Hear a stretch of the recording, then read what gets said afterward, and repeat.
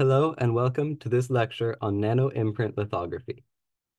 The basic process of nano-imprint lithography begins with a master mask made using some form of traditional pattern and etching manufacturing process.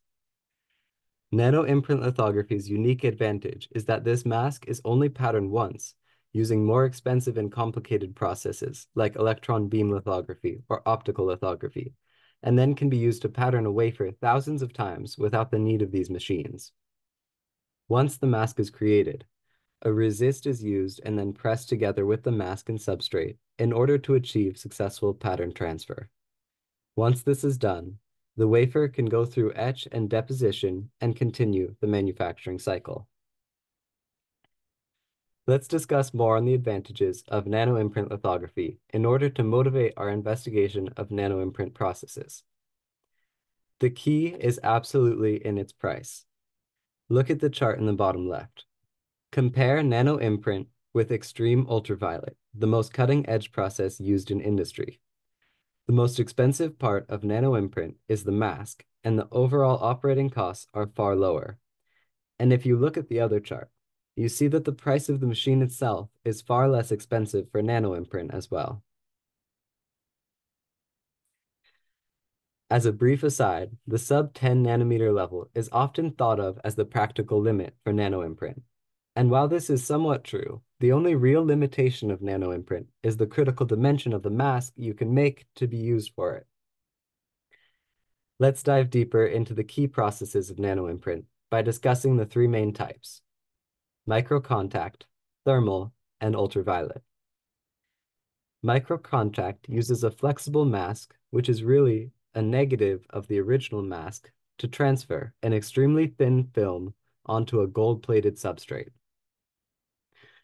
Films this thin are rarely seen in industry as the chance of defects is increased, but this technique is typically only used in schools or research labs. Microcontact is gentle. Thermal, on the other hand, is quite the opposite. Thermal nano-imprint lithography requires heating of a resist beyond its glass point and pressing the mask in with extreme pressure. This has the benefit that once cooled and separated, the pattern can withstand harsh manufacturing processes. Ultraviolet is the most used nano-imprint process and is what we will focus on the most. UV nano-imprint lithography machines have extremely advanced alignment technologies.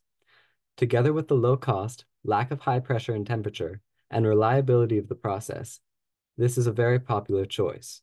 We will come back to this later, but we will start with a deeper look into each type, starting with microcontact.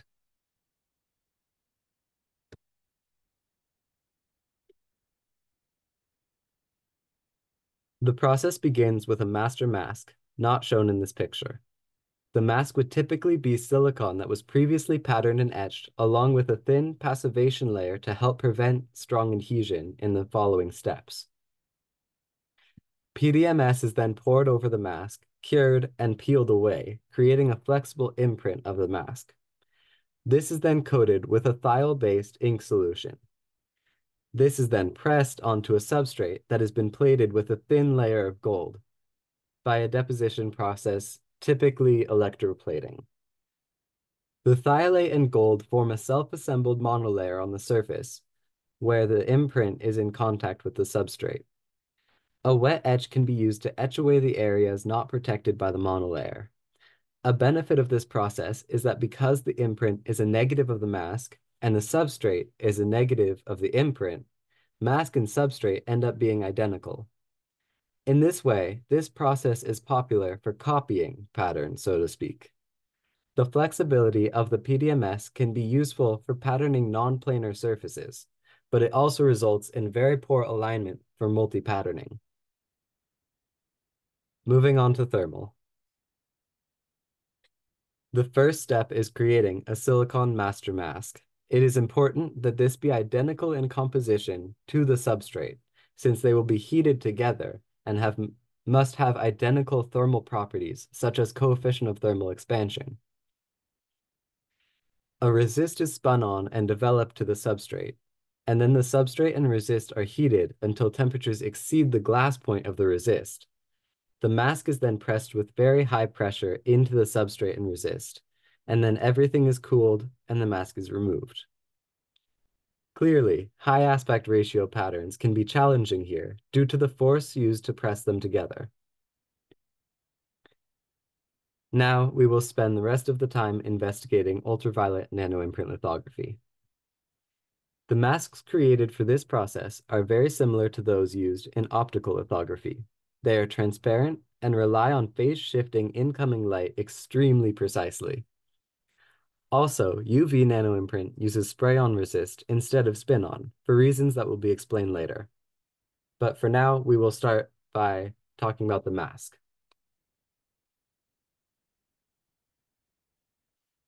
First, electron beam lithography is used to pattern quartz, and a chromium hard mask is applied before a fluorine-based etched. The etch depth is extremely precisely controlled to achieve total destructive interference in areas where no exposure is wanted at the surface. This mask can be used for tens of thousands of patternings. The only limit is residual buildup caused by particle contamination over time because you use it with resist over and over again. Those familiar with the typical semiconductor manufacturing processes would typically assume that a UV-sensitive resist would be applied using a spin-on technique, but that is often not the case for nano-imprint lithography. The key reason for this is the lower viscosity of the resist used. Nano-imprint lithography techniques tend to require lower viscosity resists that can't be spun on effectively. The second most important reason for this choice is that photoresists must be extremely pure materials and can be expensive. Spinning it on wastes the majority of what was applied, so spray-on has clear cost advantages. Also, inkjetting can be manipulated to give engineers the ability to apply photoresists selectively, giving them another tool by which the process can be tweaked. Now, the most important part of any lithography process, but especially nano-imprint, could arguably be wafer alignment. The importance of this truly cannot be understated.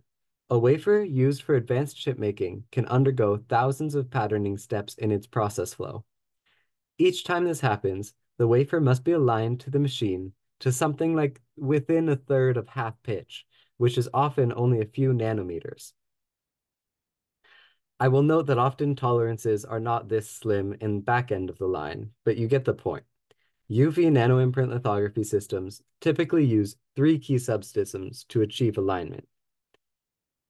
The systems that actually move the wafer are the magnification actuator and wafer stepper. The stepper handles larger movements and also ensures that very little seismic noise makes it to the wafer stage.